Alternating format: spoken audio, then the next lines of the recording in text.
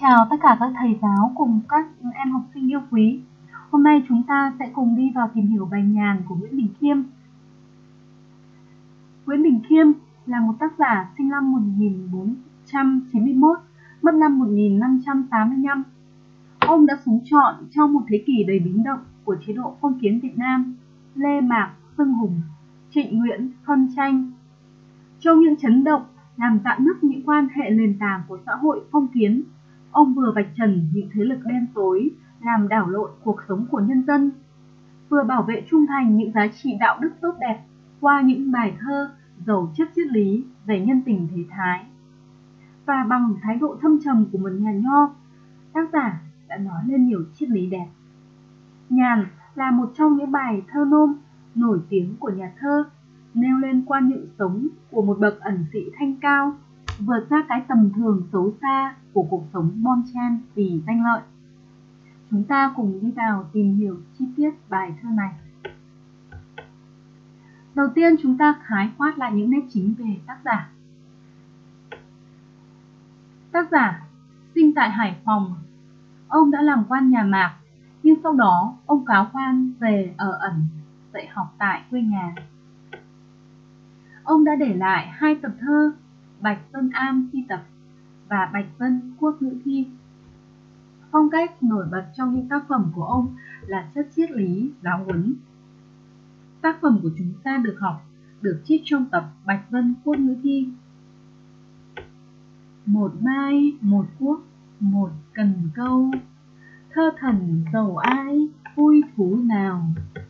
Ta dại, ta tìm nơi vắng vẻ, người khôn, người đến chốn lao sao. Thu ăn măng trúc, đông ăn giá, xuân tắm hồ sen, hạ tắm ao. Rượu đến cội cây ta sẽ uống, nhìn xem phú quý tượng chiêm bao. Bài thơ này có thể chia thành nhiều cách, tuy nhiên cách đơn giản nhất là chia theo bố cục đề, thực, luận, kết. Cụ thể, 2 câu đề đã nêu lên hoàn cảnh sống và tâm trạng của Nguyễn Bỉnh Khiêm. 2 câu thực nêu về quan niệm dại khôn. 2 câu luận nói về cái thú của một năm nhàn hạ. Và 2 câu kết cho thấy triết lý của tác giả về phú quý. Chúng ta sẽ đi vào đọc hiểu văn bản với việc tìm hiểu lần lượt từng phần. Đầu tiên là 2 câu đề, hoàn cảnh sống và tâm trạng của Nguyễn Bỉnh Khiêm. Một mai, một quốc, một cần câu, thơ thần giàu ai, vui thú nào. Ở đây chúng ta thấy tác giả đã nhiều lần đứng trên lập trường đạo đức nho giáo để bộc lộ quan điểm sống của mình. Những suy ngẫm ấy gắn với quan điểm đạo lý của nhân dân, thể hiện một nhân sinh quan lành mạnh giữa thế cuộc đảo điên. Nhàn ở đây chính là cách xử thế quen thuộc của nhà nho trước thực tại, lánh đời thoát tục, tìm vui trong thiên nhiên cây cỏ, giữ mình trong sạch. Hành trình hưởng nhàn của Nguyễn Bỉnh Khiêm nằm trong quy luật ấy, tìm về với nhân dân, đối lập với bọn người tầm thường, bằng cách nói ngụ ý vừa ngông ngạo vừa thâm thúy. Ở đây trong câu thơ đầu này ta thấy tác giả đã liệt kê ra một loạt các danh từ mai, quốc, cần câu để nói lên cuộc sống nông nhàn của tác giả ở vùng quê. Số từ 1 xuất hiện trước mỗi danh từ cho thấy tác giả như đang đếm rành rọt từng công cụ lao động để sẵn sàng cho công việc. Nguyễn Bỉnh Khiêm như đang kể cho mọi người nghe về công việc cùng hoàn cảnh sống quê mùa giản dị của mình. Ngay trước mắt người đọc sẽ hiện ra một Nguyễn Bỉnh Khiêm thật dân dã trong cái bận rộn của một lão nông thực thụ. Nhưng đó là cả một cách chọn lựa, thú hưởng nhàn cao quý của nhà nho tìm về với một cuộc sống hư tiều canh mục, như một cách đối lập dứt khoát với các loại thú vui khác. Nó khẳng định ý nghĩa thanh cao tuyệt đối từ cuộc sống đậm chất dân quê này. Thực ra, sự hiện diện của Mai Quốc Cần Câu chỉ là một cách tô điểm cho cái thơ thần khác đời của nhà thơ mà thôi. Đằng sau ấy, chúng ta thấy hiện lên một cuộc sống không bận lo toan. Đằng sau những liệt kê của nhà thơ, ta nhận ra những suy nghĩ của ông không tách rời với quan điểm thân dân của một con người chọn cuộc sống ẩn sĩ làm lẽ sống cho riêng mình. Trạng Trình đã nhìn thấy từ cuộc sống của nhân dân ẩn chứa những vẻ đẹp cao cả, những triết lý nhân sinh bền vững. Ở đây nhịp thơ chậm rãi, 2, 2, 3. Một câu mà dùng tới 3 dấu phẩy cùng với từ thơ thẩn đứng đầu cho ta thấy sự nhàn hạ và tâm trạng nhẹ nhàng của tác giả. Thơ thẩn là trạng thái thảnh thơi, không gợn trúc, cơ mưu, tư dục. Rõ ràng, tác giả đã ngầm so sánh cách lựa chọn cuộc sống của mình với mọi người thông thường. Dù đời người có nghĩ gì, tác giả vẫn vui vẻ với cách sống của riêng mình. Như vậy, tổng kết lại, ở trong hai câu đề, ta thấy Nhàn với tác giả là trở về với cuộc sống thuần hậu, giản dị nơi thôn dã với công việc của lão nông chỉ điểm. Để từ đấy, hai câu thực, tác giả tiếp tục triển khai quan điểm dạy khôn cho việc lý giải lối sống nhàn của mình. Ta dạy, ta tìm nơi vắng vẻ, người khôn, người đến chốn lao sao. Hai câu thực là một định nghĩa ngắn gọn khúc chiết về dại và khôn. Ở đây tác giả đã sử dụng ẩn dụ ở chữ nơi vắng vẻ và chốn lao sao.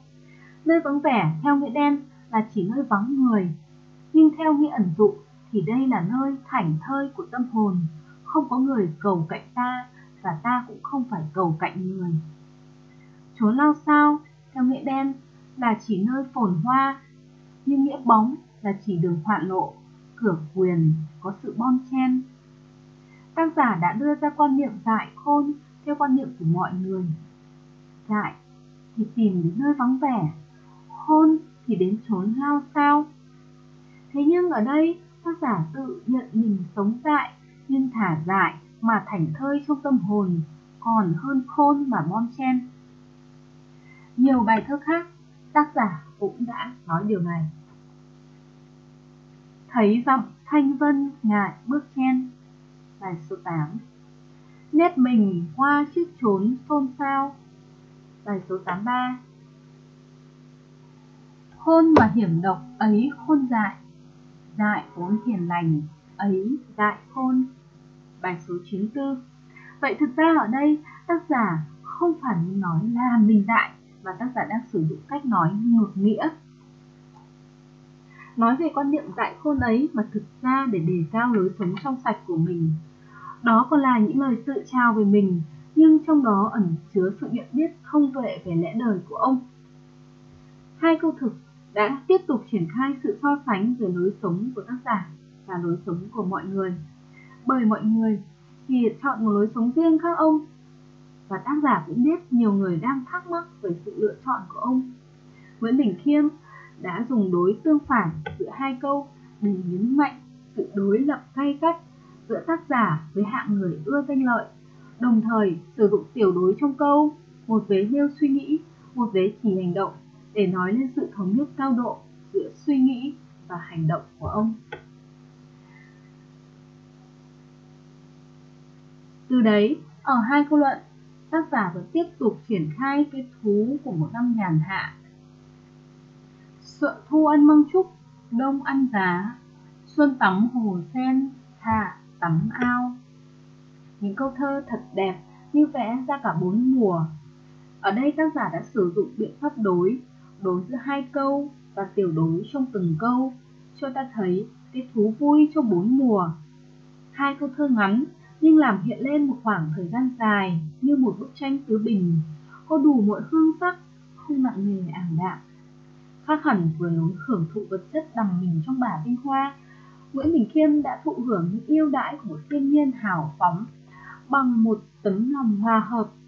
Sản vật ấy thật giản dị biết bao. Măng trúc còn tươi, bếp mới sôi, trích trong bài số 10. Bếp trà hâm đã sôi măng trúc, bài số 38.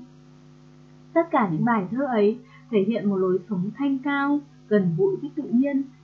Cuộc sống ấy mang nét gần gũi với triết lý vô vi của đạo lão, nhưng gạt sang một bên những triết lý siêu hình, ta nhận thấy con người nghệ sĩ đích thực của Nguyễn Bỉnh Khiêm sống hòa hợp với tự nhiên một cách sang trọng bằng cái hồn nhiên trong sạch của lòng mình.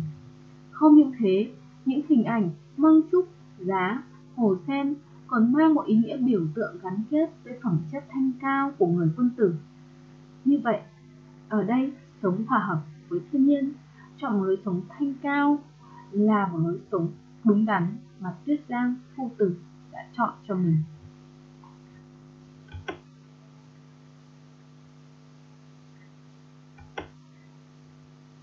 Từ đấy chúng ta đi đến những câu kết. Câu kết đã nêu lên triết lý của tác giả về phú quý. Rượu đến cội cây ta sẽ uống, nhìn xem phú quý tựa trên bao. Ở đây tác giả đã mượn một điển tích. Điển tích ấy là điển tích nói về phú quý. Ở đó, nó cho rằng phú quý chỉ là giấc mơ ở trong chiêm bao mà thôi. Từ đấy, tác giả đã nói lên thái độ sống dứt khoát, đoạn tuyệt với công danh phú quý. Quan niệm ấy vốn dĩ gắn với đạo lão trang, có phần yếm thế tiêu cực, nhưng đặt trong thời đại mà nhà thơ đang sống, nó lại có một ý nghĩa vô cùng tích cực. Cuộc sống của những kẻ chạy theo công danh phú quý vốn dĩ ông căm ghét và lên án trong nhiều bài thơ nhân tình thế thái của mình. Ví dụ, ở thế mới hay người bạc ác, giàu thì tìm đến, khó thì lui. Phú quý thì đi liền với cả chức quyền. Đối với Nguyễn Bỉnh Khiêm, chỉ là cuộc sống của bọn bạc ác thủ đoạn dẫm đạp lên nhau mà sống. Bọn chúng là những bầy chuột lớn gây hại cho nhân dân mà ông vô cùng căm ghét và lên án. Bởi thế, có thể hiểu thái độ nhìn xem phú quý tựa chiêm bao là cách nhà thơ lựa chọn một con đường sống gần gũi, chia sẻ với nhân dân. Cuộc sống đạm bạc mà thanh cao của người bình dân đáng quý đáng trọng đã đem lại sự thanh thản cũng như giữ cho nhân cách không bị hoen ố vẩn đục của tác giả trước xã hội kim tiền. Và cội nguồn triết lý của Nguyễn Bỉnh Khiêm gắn liền với quan hệ quan niệm sống lành tính tốt đẹp của nhân dân chứ không phải yếm thế. Từ đây chúng ta sẽ tổng kết những nét chính. Vậy Nhàn với Nguyễn Bỉnh Khiêm là gì? Chúng ta có thể rút ra Nhàn với Nguyễn Bỉnh Khiêm là sống hòa hợp với tự nhiên, là xa lánh nơi quyền quý để giữ cốt cách thanh cao. Và đây chính là một quan niệm sống tích cực vì nó có phần nâng cao nhân cách. Từ đây chúng ta sẽ tổng kết những nội dung chính. Bài thơ này về nội dung thể hiện quan niệm sống của tác giả xa lánh nơi quyền quý để giữ cốt cách thanh cao và sống hòa hợp với tự nhiên. Về nghệ thuật, tác giả đã sử dụng biện pháp đối, những hình ảnh ẩn dụ, điểm cố, ngắt nhịp chậm, làm ý thư nhẹ nhàng, thâm trầm và sâu sắc. Từ đấy thì chúng ta có thể liên hệ với bản thân. Hiện giờ chúng ta nhận thấy chúng ta có thể bổ sung điều gì trong quan niệm về sống Nhàn cho tác giả Nguyễn Bỉnh Khiêm.